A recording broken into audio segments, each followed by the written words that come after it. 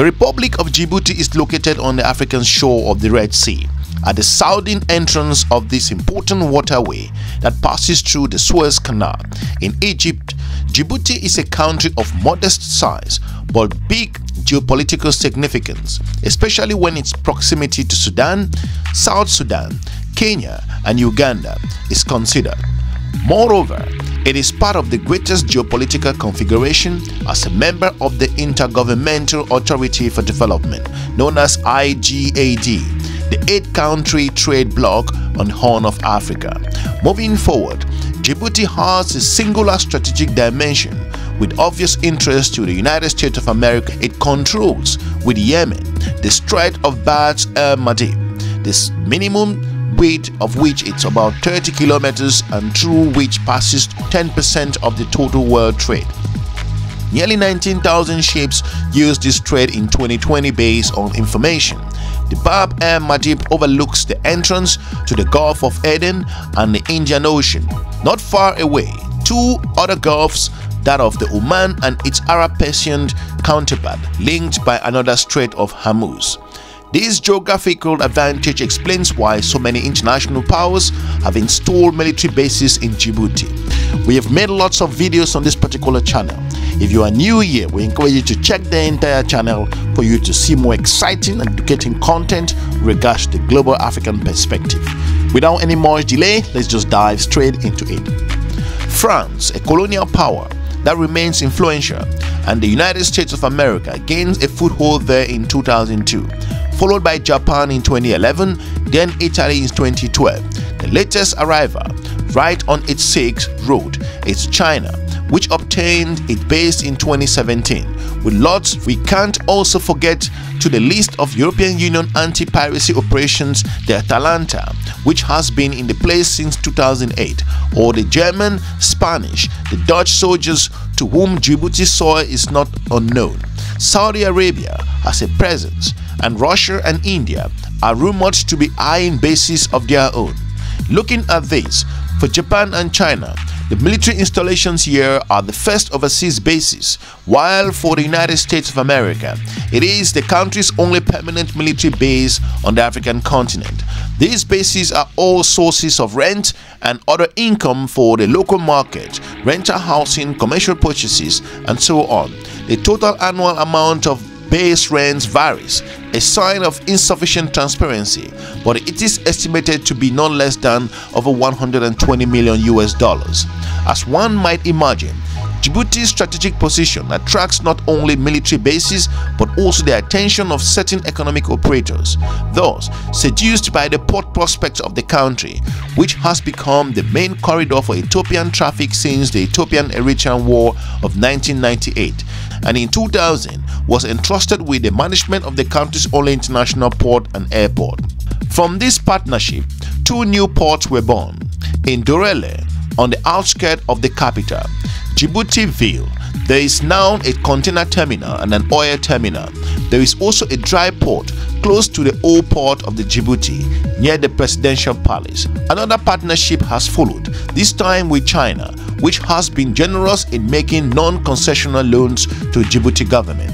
Port development, including the multi-purpose port at Doralé to replace the old port, the reconstruction of the Djibouti portion of the railway connecting the capital to its Ethiopian counterpart, Addis Ababa, and the drinking water supply system from Ethiopian territory, and the main project that have emerged with Chinese blessings. Djibouti also owes China Exim Bank around 1.5 billion US dollars. If you are new to this channel, we will encourage you to subscribe and share our videos with your different network. But the question here arises is the battle and influence for Djibouti. Who controls this African nation? If you consider this, since the turn of the century, a new competition has developed for local loyalties in Djibouti from China, which increasingly building its relationship across the African continent. As of 2017, China's People Liberation Army opened its first overseas base in Djibouti.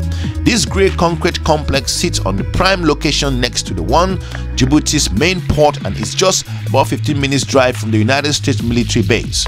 One US AFRICOM official once stated that the physical presence of China's presence in Africa is becoming long-term strategic concern for the United States of America. China have upped their game in the plan language, and also ultimately they have offerings, things that our partners want, that talking about some African countries, that African partners in place were to concern with being out-competed. So to point out, Chinese President Xi Jinping made it clear that a high-level summit in Beijing that was scheduled and also moving forward to enhance China's presence in the area. Comprehensive strategic and corporate partnership with Africa is very paramount.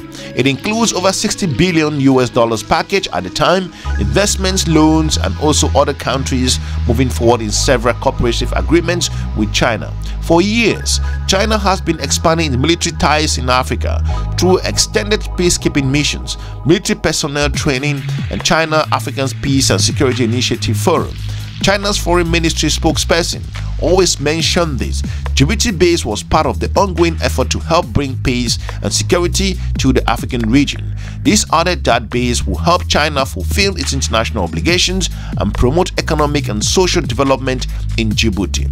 But the question here also is, the US naturally views Chinese presence in Djibouti and the military base with unease, given its proximity to Camp Lemonier and Djibouti's main container port, which is primarily source of supplies to sustain US over 4,000 US troop personnel based in this particular region. 98% of the logistics support for Djibouti as well as Somalia and East Africa come through the port. Therefore, access is essential, and its loss will be a disadvantaged blow to the United States in aspect in terms of their operations within the African region.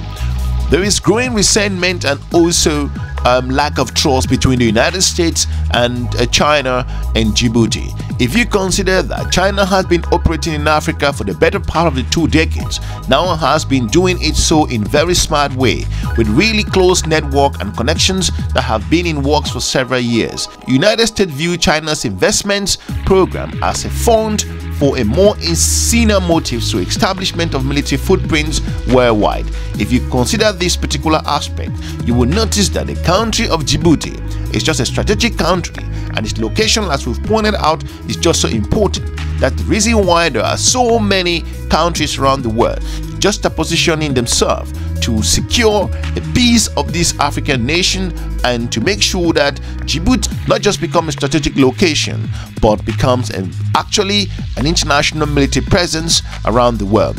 Let us know what you think with regards to the international military bases that are in this African nation of Djibouti, and let us know if your country is one of those countries that have military bases here. If you are from Djibouti, we would like to know from you and what are the experiences living in this country of Africa, and why do you think with regards to this military presence, especially China and the United States. Want to thank you for watching. We're looking forward to meeting you in our next episode. If you are new to this channel, we encourage you to check some of our informative video, and we're looking forward to meeting you in our next episode. Have a good day. Bye bye.